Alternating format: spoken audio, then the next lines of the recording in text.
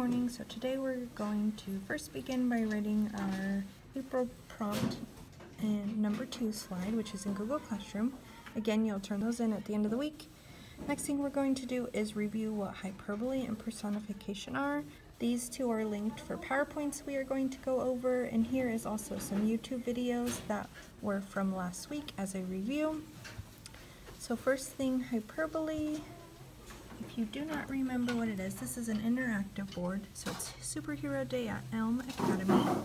Teachers love Superhero Day because they believe they have amazing superpowers. I can hear a pencil drop 1,000 miles. I can lift a ton of books with one hand. I'm the smartest teacher in the whole universe. I can eat all my lunch in less than 2 seconds. Did you notice all the hyperboles? You can hear a pencil drop from 1,000 miles. Really?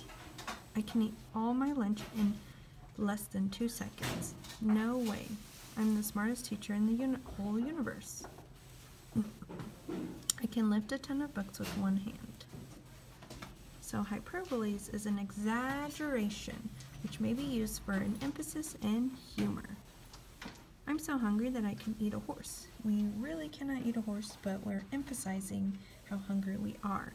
So what you're going to do is going to finish going over the hyperbole video, and then our next video is personification. So personification, how are two versions of the same story? Which one do you like the most? It was a sunny morning in the forest. The wind blew through the trees and the flowers. The birds sang and there was a herd of elephants. Give it a rating. What do you think? 10 being the best. Here's version 2. The morning sun greeted the sleepy forest. The trees and friendly flowers danced in the wind. The birds whispered sweet melodies to a wise herd of elephants. Give it a rating. 10 being the best. Now, so there's two of the versions. Which one did you like the most? Which one did you rate? Version A or B? So in here, it's going to say, if you liked version B the most, that's fine. But the writer used personification to make the story come to life. So going back to version B, you can notice there is more details in version B. So personification is a figure of speech where human qualities are given to animals or objects or even ideas. So like the morning sun greeted the sleepy forest. So the sun is morning, or human quality is greeting the sleepy forest. So saying that the trees are tired from it being nighttime and the sun is coming up and it is greeting them. The trees and friendly flowers danced in the wind. Trees and flowers can't really dance in the wind, but they move like when it is windy outside. The birds whispered sweet melodies to a wise herd of elephants. Birds can't really whisper, but they can sing songs. So you're going to continue to go through the PowerPoint. So after you have gone over the hyperbole and personification PowerPoint, our first worksheet is the hyperbole worksheet. Remember again, a hyperbole is an exaggeration, which may be used for an emphasis or humor. So we have many squares on here. You're going to color all of the boxes that are hyperboles. So this one, I can do 1,000 things all at once. I think that's very exaggerated. You can't possibly do 1,000 things at once, so you're going to color this in. Next one, I was tired, so I took a nap. Well, that's not an exaggeration. So when you are tired, you can take a nap, so I wouldn't color that in. My socks are smelly. Your socks can be smelly, so that is not a hyperbole. I would not color that in. I have a ton of homework to do. Well, ton is an exaggeration for the amount of homework they have to do, so I would color this in. Kelly ate a large pizza. Well, can she really eat a large pizza? Yes, so I wouldn't color that in. My room's so hot I can fry an egg on my desk. Yes, so it's exaggerating the temperature of the room, saying that you could fry an egg on the desk, so we would color that in. So you're going to read the rest of these and decide if they are hyperboles. If so, you are going to color them. On the back is more hyperboles, practice. So again, it tells you what a hyperbole is. You're going to explain the hyperbole in every sentence. So we have 7 sentences. I'll do the first one together. I'm dying to meet my new teacher.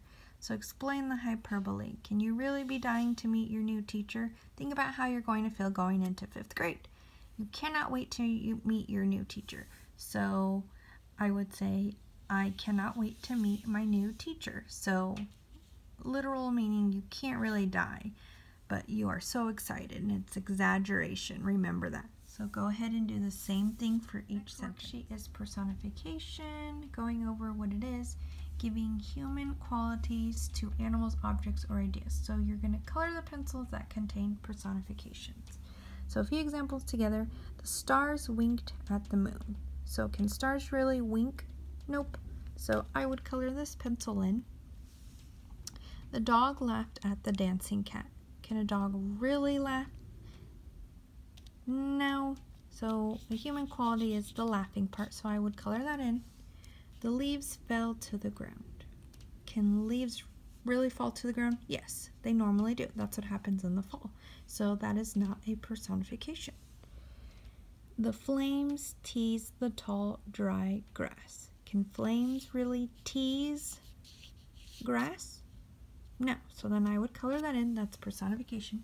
You're going to want to do that for the rest of the 8 pencils. And then on the back is some more personification practice.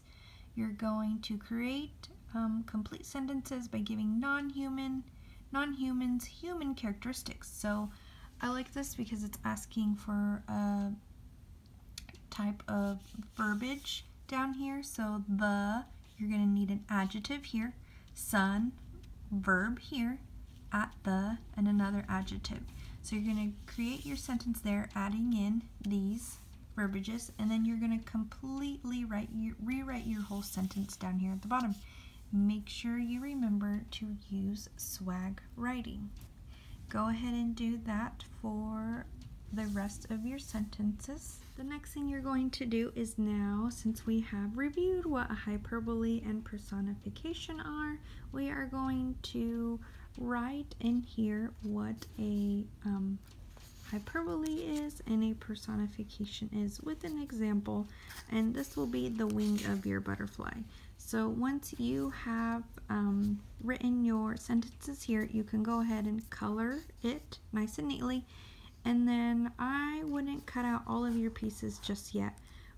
Tomorrow we will get to the other wing, and then we can finally put our butterfly together.